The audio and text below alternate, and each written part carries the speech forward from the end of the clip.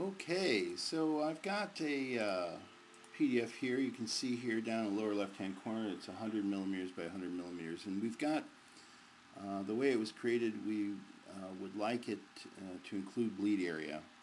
So I just want to show you how that this is possible. So if I were to go under Global Change, I can run the extend bleed. So that would add a certain amount. You can just enter some amount in there and run that.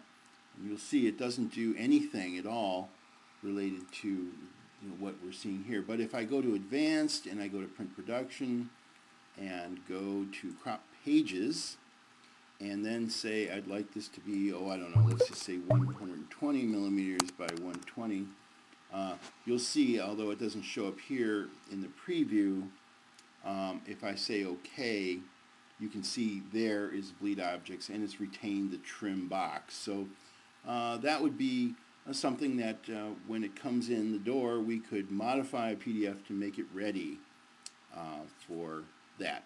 It assumes, of course, that the bleed objects are there, but at least you can run it and add bleed. Hope that helps.